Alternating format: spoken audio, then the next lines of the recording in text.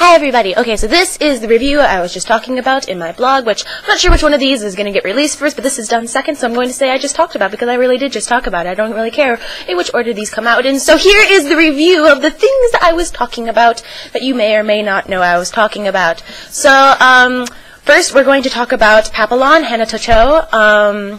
It is a story, basically, about a girl named Ageha, and she has a twin sister named Hana. Now, Ageha means butterfly, I believe? For some reason, that's bringing up butterflies in my head, but I think that has something to do with a manga that's got a butterfly symbol for a girl that makes purses. I wonder what I'm thinking about.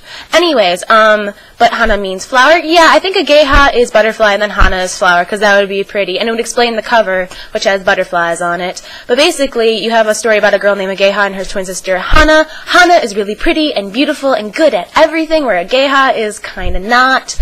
And so Ageha falls in love with a guy that she's been friends with since her childhood, and then she was like about to ask him out, but then the sister, which is her twin, flirts with him instead. And then she like ends up dating the guy that she wants, and so then she has like this big emotional breakdown, like, why does my sister get everything and I get nothing? Because it turns out that Ageha was actually raised by her grandmother in the country instead of her family in Tokyo, where Hana was. So Hana basically, I'll be calling her Hana on accident, I'm sorry you guys, Americanness in me, but so Hana like gets everything and she gets love from her parents, whereas Ageha's basically ignored and treated like basically you're not as good as your sister, so therefore I'll ignore you, mostly from her mother. And so she goes to a guidance counselor whose name is something. I'm just gonna call him Sensei, because that's what freaking Ageha calls him the entire damn time. Like, I'm remembering Sensei, but I know he has an actual name and Hana calls him it all the time. Why can't I remember his name? But basically, she's got a guidance counselor that she goes to, and she calls him Sensei, and then she's like, I don't know, basically she forms a bond, and then like she's in love with him, and then stuff happens, and that's basically that. I won't give away spoilers, because this is a general review, and there won't be like a before section and an after section, so therefore I can't have a spoiler section, but my general review of it, it is really, really good to read. It is, what was it, 8 volumes long, so it's like a decent amount of material. It doesn't go by too fast. It's also not needlessly too long. I feel like they tied up all the loose ends, really. I mean, there wasn't really anything that kind of left you going, okay, I don't know what's going on. If I had to give this a rating, I'd probably give it, I mean, out of like a 5, I'd give it a 4. There were some things that could have been done better, but I don't know, I think Hana just in general really made me angry, just the character of Hana, and I get that you're not supposed to like her, but at the end they make you like her, so I don't know. I just feel like everything Hana does doesn't really make sense, and it, like they tie it up and they explain it at the end, and they go over it, and they're like, this is her personality, and this is why she does all the stuff that she does, and this is why she does this, but like, her sister's basically psychotic. Like, I can't even express in words how crazy Hana is. And basically everybody's just like, it's okay, it's because you were hurt in the past and I want to be a good sister. It's like, no, you bitch slap her. That is what you do. And I guess she does get bitch slapped a few times. Maybe I don't know. Hana just has too many problems. I take it back. I'd give this, I don't know. It's not perfect. I definitely know manga that's better than it. I think that's why I'm just not going to give it 5 stars, but I don't know. It's definitely good, though. Definitely worth a read. It's a shoujo manga, if I haven't gone over this, or if you haven't figured it out from the description. But it is a shoujo manga, and it's really, really good. I definitely recommend it. The next one I will talk about is Masca. It is a manhwa by Young-hee Kim. Yeah, I can pronounce that. It's actually kind of old. 1998 is when the first one was released. I'm not entirely sure how many volumes it is. Oh wait, 12. 12 volumes. I got this, you guys. There's 12 volumes, so it is very long. And basically, it's about a girl named Azarella. And she's like, it's weird. Like, there's different races. It's a fantasy shoujo, I guess. Fantasy action shoujo. Yeah, that's what I'll classify it as. Basically, she's a girl, and she's 15? I think she's 15 or something. She's young, though, and she's from a race of people that live to be, like, 300 years old or something, but they all grow up normally until, like, a certain point, and then they all just kind of look the same for a few hundred years, I guess. And so, like, a lot of people look the same age as their parents, which is a little bit weird. And so she's from a special thing, and then she's been raised because her parents not really abandoned her. Her mother was killed, and so she was raised by an archmage whose name is Elihu something. My Korean is shoddy, if you haven't figured this out already. But she's raised by this guy, and I guess he's in love with her or something. She grows up very beautiful, which, you know, like, a part of me is like, this is a little bit pedo-y, but I guess it makes sense. No, she's 19. She is 19 years old, not 15.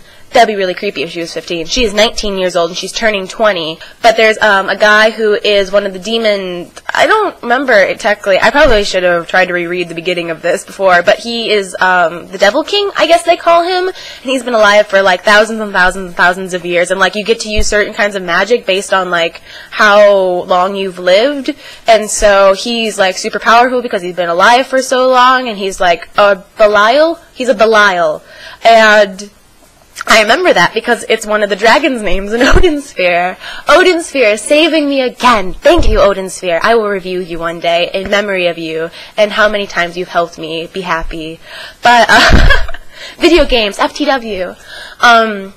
So basically, like, she goes, and for several reasons, she ends up going back to the Devil King's castle, and... like, he doesn't have a name, so you just call him the Devil King for a while. And basically, she ends up, like, becoming very attached to him and, like, befriending him. And then, like, he falls in love with her, but then she says, like, no.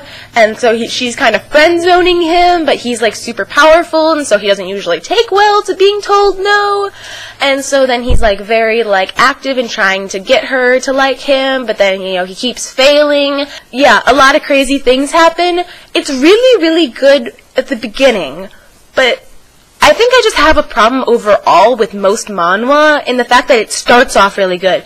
Phenomenal beginning, phenomenal middle, phenomenal, like, art and plot and structure and everything in between is just beautiful and awesome and happy. But the endings of, like, 80% of manhwa that I read is just kind of like, pachoo. Like, I'm not sure if that's, like, a style in Korea. I'm not sure if it's just, like, a cultural difference. But it feels so, like, rushed in most of them. Like, you get stuff, like, very, very sweet where everything's kind of tied up. A little weird, but tied up at the end. And then just like, a lot of ones, like Masca, it's just kind of the ending's like, whatever, we ran out of stuff to do, here's your ending. It just doesn't make sense most of the time. And I skimmed most of the ending, I'm not gonna lie. I seriously just skimmed it, because I didn't need to know most of it. I was in it for the shoujo-ness of it. And then towards the end, it turned into, like, an action thing. But it wasn't, like, cool action, like, fighting all the time. It was like, here's an explanation of all the stuff that we're doing, and you don't really need to know, because it's not important to the plot, but I'm going to explain it anyways for, like, a book and a half. And it just dragged out. And the ending, I mean... it wasn't totally unfinished. They tied up most of the loose ends, but there is still just a lot of questions, which might have been answered if the parts that I skimmed over weren't so boring. But, I don't know. And I love the beginning of Masca. Like, if you just don't feel like finishing the book, I won't hold it against you. If you just want to make it up to, like, I don't remember, I think it was like book 10 I started skimming at. I was looking more at numbers than actual books, but... I mean, the beginning of this, I was like, I'll give this, like, 4, and then, like, the ending is what would make it be a 5, but the ending wasn't there, and it actually dragged it back a bit, so I'd have to give this a 2, just because the ending was horrible, and the ending is one of the most important parts of the story. But the beginning was really good. You just gotta get the end in there.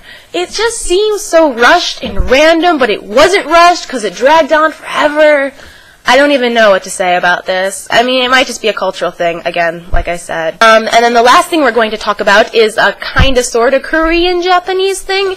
It's called Our Happy Hours in English, and the Japanese title is Watashitachi no Shiawase no Jikan. Jikan, yeah, that's the end of it, Jikan. I don't know what it's called in South Korea, but, basically the story itself was a novel that was written by Gong Ji-young, and she wrote this, I guess, I don't know what it'd be called in Korean, though if I saw it I probably wouldn't know how to pronounce it, so maybe it's a good thing that I don't have the actual title in front of me, but it turned into a manga, which was written by Mizu Sahara. You might know Mizu Sahara. She also did Bus Hashiru.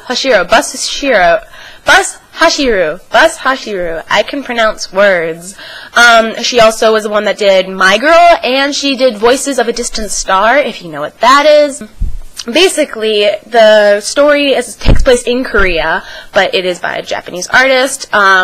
But basically, it's like a girl and a guy, and the guy is on death row, and the girl, Juri, I take it back, her name is Juri. Basically, she's had, like, a really bad life, and she used to play piano, but she, like, gets really defensive about it, and the guy's on death row, and he, like, is basically just accepted the fact that he's gonna die, and he doesn't expect, like, forgiveness or anything, and he's just like, yeah. And he's, like, had a really crappy life, and the warden of the prison, like, knows he's had a crappy life. He's like, is it really his fault that his life has been shit?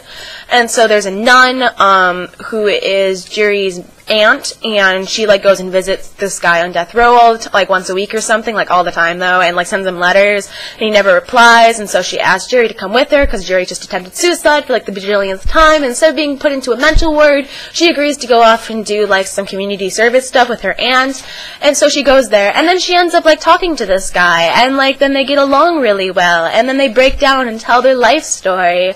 And I won't go into too much detail because this is only one volume, and oh my god though, I was pouring tears at the end. It was ridiculously sad, and it was so well written, and I mean the drawing, like the art itself, Mizu, you make me so happy, thank you, wherever you are, thank you for being such a good artist, you have made my happiness level like skyrocket, and Gong Ji-young, wherever you are, thank you for being awesome, because this story is beautiful, and I'm really tempted to try to find an English version of this story, but I'd have to figure out the actual title of the story, probably, though maybe the English thing, maybe it is already translated. I should look for this, because I want to read this story, because I was pouring tears, and it was ridiculously sad. I would definitely give this, like, 5, like, I don't think this could have been done any better. And I bet, like, I almost want to give it a 4, because I bet you anything when I read the book, I would be like, the book is so much better, because that's always how it goes. But I want to give this as a manga by itself, as, like, its own separate work, 5. It's just beautiful and gorgeous, and it's short, and I wish it was longer, but I understand that they were doing it because it was part of a book series, so it's kind of like how I really wish that Only the Ring Finger Knows was longer, but then I found out it was an actual book, and now I feel like the book is actually a little bit too long, so, or the book series, but I have to find out that the newest one, the last one was released. Oh my god, I haven't checked in years. But, so those are the 3 that I'm going to review. Watashitachi no Shiawase no Jikan. Oh, yes, I just said that really fast. And, Masca and Papillon. So yes, I just did those backwards. So yes, those are my reviews. Thank you very much for watching this, and hopefully it's not too incredibly long. Have a good day, and see ya. Bye!